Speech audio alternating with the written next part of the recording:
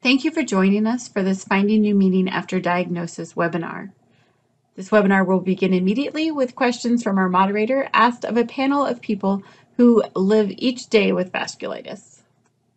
Experience when things start shifting, do you feel sometimes you feel foreign from yourself, or like the strangeness of not recognizing you, or does it also maybe strengthen your knowing of who you are in certain moments? Does anyone want to answer either part of that question? Well, I can jump in and then I'll let sure. Janelle. I was just going to add that I was able to get a lot of myself back. I want people to know that because I'm 15 years in this journey, and I know some of you are in 2 years and 1 year and 3 years, and I'm very happy with who I am now and what I'm able to do. Even this last flare that I was in, I was kind of shocked by it after 9 years of being in remission. But it does change you, but it doesn't, that's not necessarily bad. I guess that would be my perspective, is that I do so many things. I'm so privileged of all the things that I get to do. I get to interview a lot of doctors. I'm the webinar host for the Vasculitis Foundation. So I get to interview a lot of doctors and patients, and I have a whole different kind of life. And I will never say I enjoyed those years, but I think they taught me a lot. I have a whole different kind of life. Yeah. So Jen, I'm going to let you answer, and then I see Brandon has been able to hop back on. So we'll hear a little bit of Brandon's story in a moment, but Jen, you had your hand raised. Yeah, I think you asked if you feel like yourself or not. And I'll just say, like, physically, I felt like an alien on all that prednisone, and I still don't look the way I did before I was diagnosed. So it was really like looking in the mirrors. I didn't recognize myself for quite a long time. Now I've just gotten used to it. Well, and maybe this is being stereotypical, but I feel like especially as a woman, there's all these stereotypes around what you should look like. Is that hard, like body image shifting? I found it really hard as a teenager growing up with all the messages about what we're supposed to be as women. Back in the 2000s, there wasn't as much around body acceptance out in pop culture. It was really challenging. It was, and therapy. I am a therapist now. That's my job, but I didn't have access to that when I was a young person. So I found that really hard. And I didn't want to take the prednisone when I found out that was the treatment. So I was really relieved to have the diagnosis. But when I found out that was the treatment and I'd already been on it for some of the other issues, I was just like, no, there's got to be something else. But back then there really wasn't a lot. And with how sick I was at that moment, that was the best option. So it was really challenging. Yeah, I'm going back to Greg's comment in the chat, like friend or foe, like prednisone being, sort of double-edged sword or can go both ways. But before we keep moving, Brandon, I'm glad you're able to jump on with us. If you can take a couple minutes to share a little bit about your journey, what your life was like before vasculitis, and then how it shifted in immediately following your diagnosis. Yeah, so like Stacey, I wasn't quite as young as Stacey, but I was a youth, and I was in college like Heather. So I started in my late teens with problems and then was diagnosed at 21 with GPA back in 2008. So I've while I might still be young and in my 30s, I've spent at this stage about half my life dealing with this disease. So it's at times still really hard for me to honestly remember what it was like beforehand. I started with problems when I was 19 or 20. And I was, I've been a runner my whole life. I was, a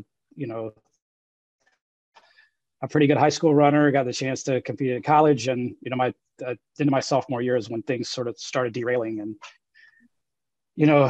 it took about 6 months after the really bad symptoms started showing up for me to land on a diagnosis, and then another year and a half before I was into remission. But I was luckily able to get back to running and competing, and I've had a lot of ups and downs with it. I've had periods of really, really good health where it surprises most people that I walk around with a, potentially life-threatening disease and a rare autoimmune disease. And there's been times where I literally couldn't get out of bed or walk around the house and neighborhood. So, this whole victory over vasculitis thing was sort of, I guess, to kind of bring me into what's kind of gotten all of this going and offering all these resources. Is this victory over vasculitis thing started as an awareness campaign back in 2016 that was sort of surrounding my running.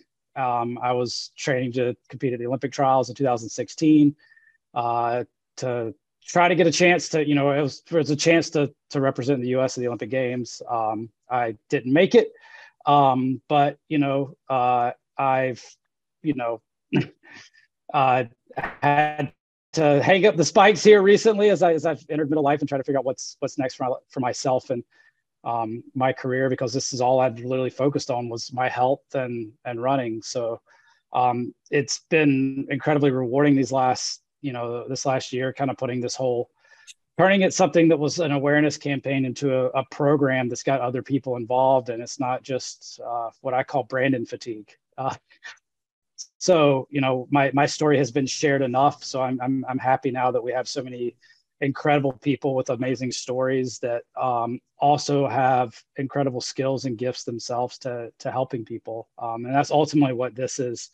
This program's about is helping people and giving them the tools that they need to survive, because it is all of these things, all of the stories that each one of our presenters have presented tonight. Like, we've all gone through all of that at different times. And so from the emotional side, we've all been through the really tough parts. We've all been through the parts where, you feel like you've learned and got a kind of a special outlook on life. And we've all made some incredible connections. And I've gotten to meet some of the smartest doctors on the planet because I have this really rare disease, but I got to meet and talk to some really cool individuals and develop a set of friends that I have that, despite the people around me, as far as my family and my partner and my, the people that have helped keep me alive, I've got a close group of friends that I can really rely on, especially when stuff's tough. We can all answer those late night phone calls and text and know that, like, it's not gonna ruin somebody's day. It's sort of, I joke, it takes a lot to kind of move the needle with a lot of us. So it's incredibly powerful to have friends like that you can call and just be like, stuff's bad today or right now, and the prospects might not be great, and know that they're not gonna blink and they're not gonna flinch. So I feel incredibly lucky to have that, and it's all been because of the Vasculitis Foundation and this campaign that I even got involved in. I often tell people I got involved in this kind of for the selfish reason of wanting to be like a flag bearer that could inspire other people, but the stories I've met and the people that I've gotten to befriend have had. I'm really glad that you've been not only willing to share your story, but sort of tending to other people's stories and helping share them as well, so people feel less alone. And I think you bring up, a bunch of interesting points, but especially it's very dramatic in you. You're trained to be the Olympics. That's something that consumes your whole life. But I think everyone has that in their own ways, whether you identify with a certain career or a certain trait, or whether you were, what a physical thing that you do or a hobby. And then when you get a diagnosis like vasculitis, some of those things shift, and therefore the way you have to identify shifts, and then perhaps the way other people, or expectations of what other people think what they always think, oh, Kathy's the entrepreneur, or Heather's the whatever it might be. So I want to ask Art, I have a question about you. Again, you'd mentioned some of the mental challenges, but then I want to shift us for a moment and start talking about what got you through. And Brandon, you'd mentioned like community a lot, and maybe like friendship, support, other people who get it have gotten you through, but we'll see. So Art, can you just mention a few of the things when you said it's a mental battle, not just a physical battle? What were some of those things either you've experienced, or I know you're an advocate, you talk to lots of other people living with vasculitis that they've shared with you? Yeah, like I was saying before, I was, active person, never got sick. And then it was like, wow, this is like all, shocking. I'd be the last person to think that it'd either be on the couch or on the bed and just literally have to crawl from, one part of the house, and not sure if and when and how I'd be able to get up. And I think the mental breakdown for me was just feeling alone and isolated, because you have to remember, this is not a cold or a flu that's going to linger for a couple of weeks. Now this is, something you're going to have the balance of your life. I think really a turning point for me was just really having that opportunity to connect with some vasculitis patients. And like Brandon was saying, this community is great, and that you're able to, pick up the phone and make a call. Back in the fall of 2018, the Vasculitis Foundation was doing some regional symposiums, and I went out here in UCLA, and that was my first opportunity to connect with some patients in person,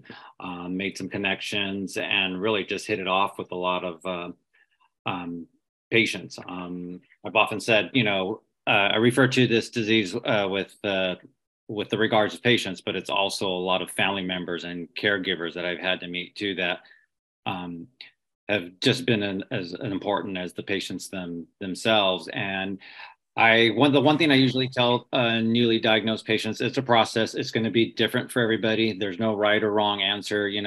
Go at your own pace. If someone got into remission in 6 months and you're still not, it's going to be different for everyone. I'm just now, I'm down just to 2 medications. It took me, a good, I want to say 3-4 years to get off prednisone. It took me 2 years to go from 10 to 0. At one point, I never thought I'd get off that, medication. So at this point, I wouldn't say I'm in remission, but I think my disease is very quiet. I'm looking forward to maybe in the next 6 months getting off these last 2 drugs, and we'll see. We'll go from there. I mean, look at Kathy. She said she was in remission for 9 years, and then it came back. So and then, like I said before, there's not a day that goes by that I'm reminded of this disease, but it won't stop me from going out that front door and doing whatever I have planned for that day, whether it's going out for a run, going to work, or just spending time with my family. Yeah. Jen, I guess this brings me back to you, because as I'm sitting listening to each of these stories and reading things in the chat, I want to go back to what you said about just getting through the next 5 minutes. Can you talk a little bit about that, or how you did that, how you sat in that discomfort and just took it 5 minutes at a time? Well, I mean, first of all, I didn't have the energy or the strength to actually do anything else beyond sit there for 5 minutes. So, there was an incredible clarity and focus, because that's where I was. And it taught me how to slow down and to really laser focus on what was best for me, because my number 1 priority was my health. And it was number 2 and number 3 and number 4, because that's all I had. Right. So I would ask myself, is this good for my vasculitis, or is it bad for my vasculitis? Should I do this or should I not do this? So the clarity that I had about making decisions became very simple and clear for me. And if it's either hell yes, you do it. And if it's hell no, the answer is no, I'm not doing it. So it was very freeing to be able to do that. And I have to remind myself now, when life gets busy and all that, to go back to that place, because I learned so much when I was there. And, I'm a researcher, so everything's uncertain. You never know what the experiment is going to show. And sometimes it doesn't work and you do it again. So I was kind of used to the uncertainty, not in my own life. So I just used 2 words, right now. Add that to the end of the sentence. I can't do this right now. I'm never going to be able to do right now. Okay? Because it's actually true about life. And vasculitis just amplifies that for you. Yeah, right now, those are powerful words.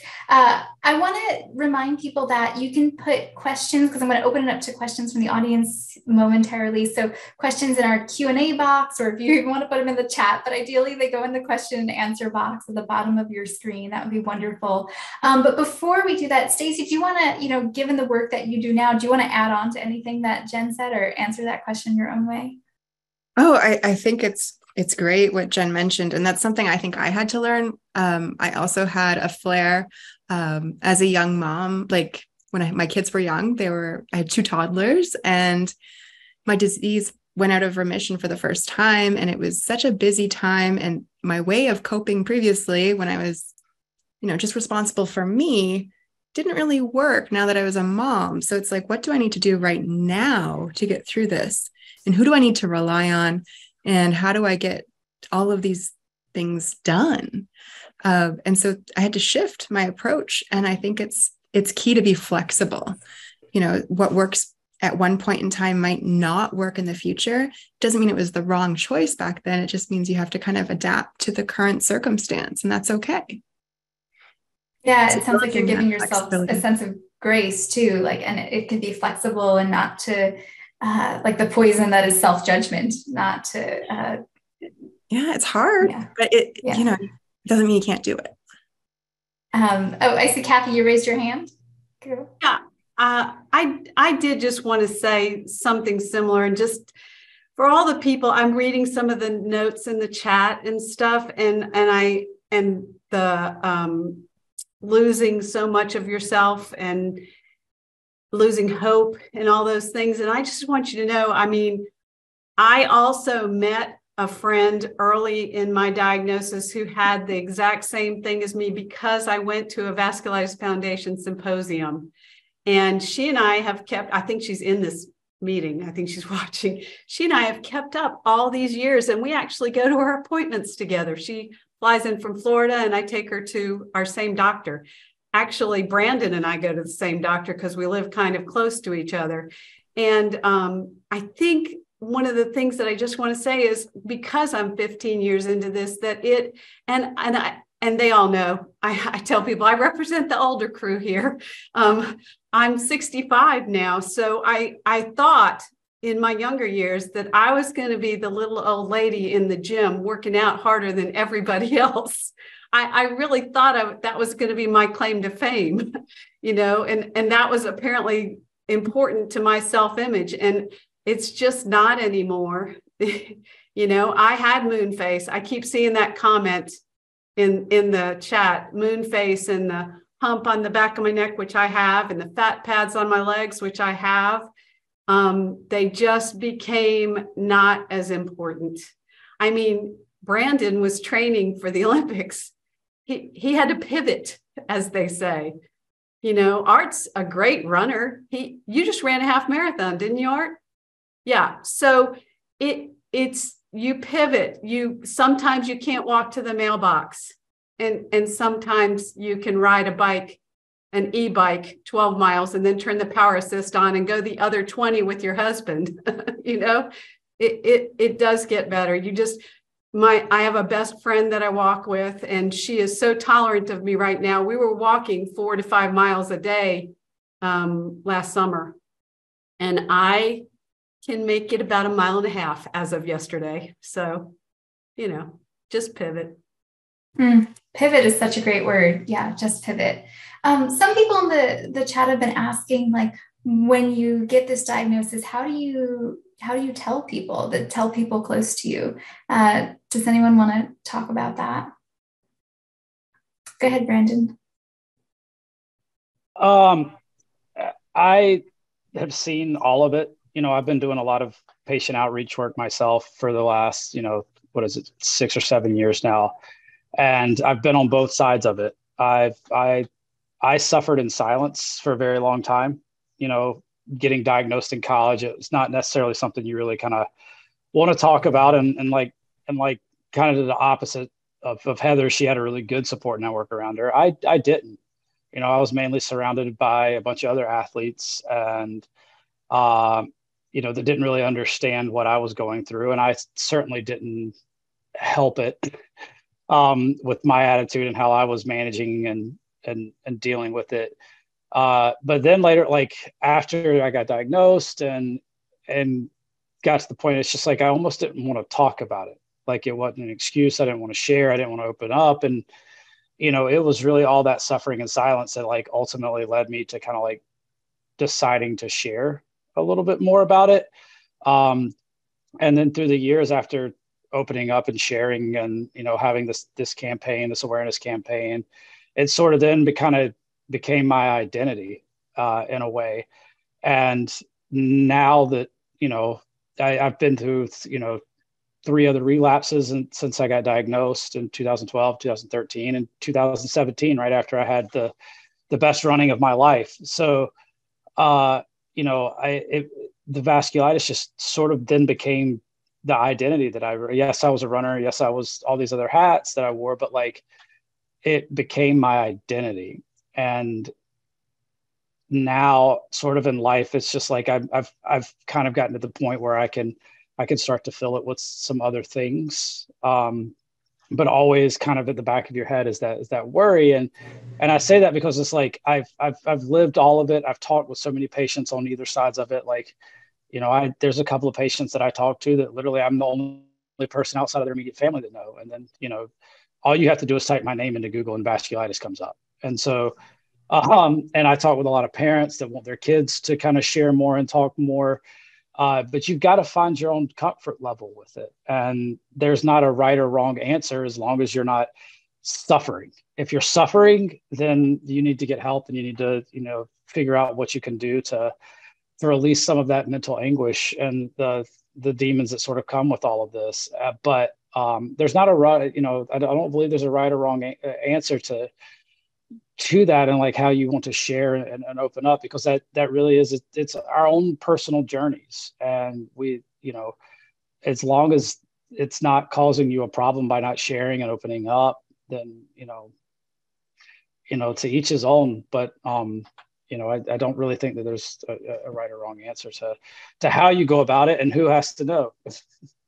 Yeah, and I really like that you talked about vasculitis at certain points, even as an advocate, like in a good way, becoming part of your identity and now trying to add more fullness to it. Because I think whether it's vasculitis or other chronic diseases, you go to appointments all the time, you're like Art, you said at the beginning, there's not a day where it doesn't cross your mind or impact you in some way. And so you can feel like your world revolves around it. And so important to remember who you are beyond a diagnosis. Of course, it's there, not to dismiss it, not to, you know, take that away and all these other things. Stacey, you wanted to add? Yeah, just adding in some language that I've found helpful, and it may not be helpful to others, but it's a part of who each of us are. It's not all of it. It's part, and making space for that, and kind of think of it as like a conference table. We all have these like myriad of parts, and they can all sit there and make decisions together about, you know, our goals for our career and family and, you know, taking care of our health and the things we're interested in. And they can all participate in the conversation. And I think it's really important to have that personally. And I've found that works really well with others too. So, you know, it doesn't have to revolve completely around the diagnosis all the time. There's certain times where managing illness is the most important, as Jen was talking about, and it has to be, so that you can get back to the other things you want to do. But it doesn't always have to be front and center. It's one of the voices at a conference table, right? Yeah. Oh, that's great. It's a part. Yeah. Heather, you want to add? Yeah, I pretty much echo what a lot of my peers have said here today. And I just, a quote comes to mind that I've heard before, and it said, "So living with chronic or mental illness may seem like being stuck in a maze with no clear path out. But those who are resilient and have willpower are like the explorers with a map and a compass. They keep moving forward, trying new paths and finding the way out, even when the journey is tough." And so for me, this really resonates. You know, I'm actually really similar to Brandon in that I suffer in silence also. Although I have a good support system around me, I don't tend to use them because I don't like reaching out for help. I don't like, you know, feeling weak or helpless. I try to always tough it out. And, when people ask, hey, Heather, how are you doing today? And I sort of look fine.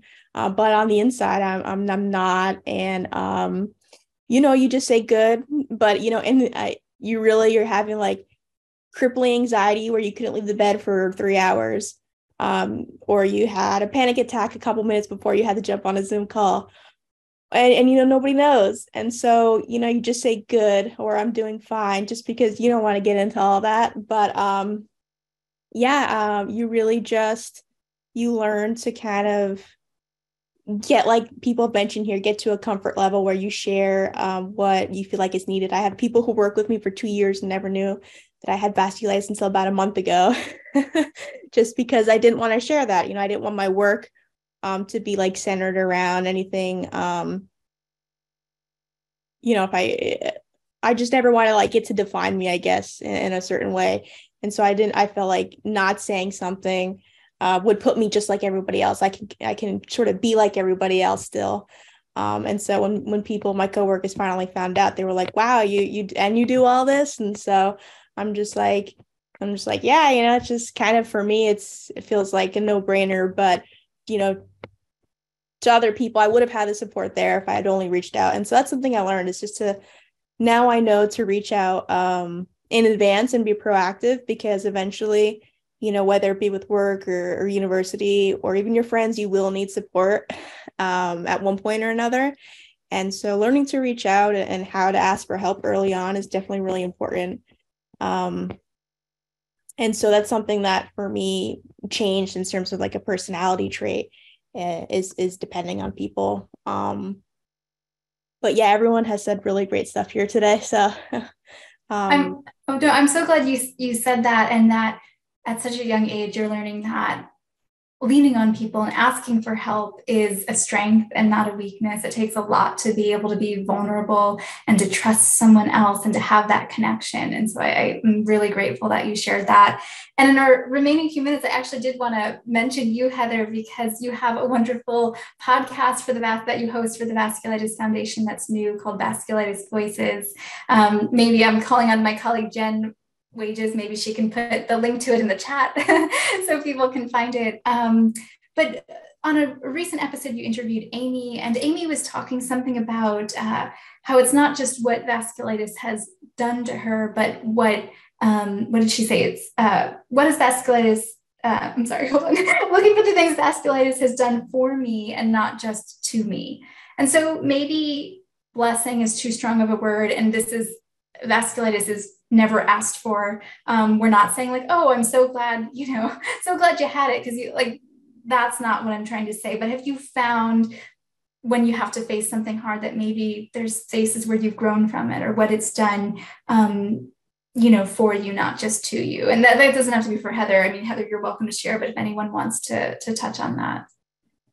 Amy is incredible. I'm not sure if anybody's had a chance to hear her story, but it really is a story of resilience, and absolute willpower. And, it's really interesting getting to hear everybody's perspectives, because, when she mentioned that, I was like, that's such a good way to put it.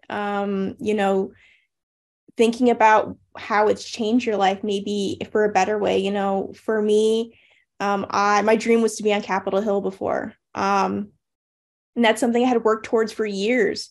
Like having a bill passed in the Florida State House was a goal of mine. And I actually got a bill sponsored that I had created called HB 1131, which aimed to reduce recidivism and increase employment for those recently incarcerated. And so I worked with the United Nations think tanks, aiding and helping children in Vietnam learn English. And so doing all that sort of heavy lifting and work throughout my, university years and working towards the goal on Capitol Hill, and to finally have a dream offer, and then having to turn it down because of a severe flare, was, really a tough moment. But, my dream was to be on Capitol Hill, lawmaking, creating equitable policy. But, having to sort of defer and then turn it down was really difficult. I felt lost. I thought, all those years I had worked so hard, kind of trying to be perfect at every little thing to land that, offer. And I I kind of didn't know what to do. I kind of felt like I had wasted all that time, and I didn't enjoy other things that I could have. But, like Amy mentioned, things come out of it. So for me, I found new goals and purpose, and the podcast was one of them. Getting to hear other people's stories is absolutely incredible. It actually helps me a lot myself because, you really hear that you're not alone. You're not an oddity. Nothing's wrong with you specifically, especially when you're dealing with mental health issues. You can definitely feel like an outlier of some sort. But just hearing other people's experience and with the medications and the disease lets me know, and hopefully everybody else, that you're really not alone. So, having a chance to do that, I definitely think was a calling of some sort. Yeah, we're definitely stronger and more resilient together. Stacey, maybe do you want to close us out here? Okay. I was just going to say, I too can relate to that. And I lived with this illness for a long time and worked towards a goal. And I had my dream job and my 2 kids and my house and my husband and everything. And with a flare, I did have to quit. And it meant I was starting from scratch and I didn't know what to do. So I ended up building my own business to have the flexibility. And I can't imagine not having what I have now. I'm so happy. So sometimes it's our lowest points that allow us to look around and, like someone mentioned earlier, find that other path that actually works out better. And that's where I'm at. And I think some others here who've spoke today have found that too. I love that, find the other path, and also almost finding the spaces of light that exist in spaces that might feel so dark sometimes. So I just want to thank each of our panelists, our Victory Over Vasculitis ambassadors, for being here, for being brave and courageous and sharing, for being honest, and for helping people feel less alone. I really appreciate you. And everyone for showing up tonight on a Monday night. I know there's so many things always drawing at our attention. So the fact that you've chosen to be here with us means a lot. So thank you for your time and attention and all your care and your lovely comments throughout this whole thing in the chat. With that, I will let you all go. Have a wonderful rest of your Monday.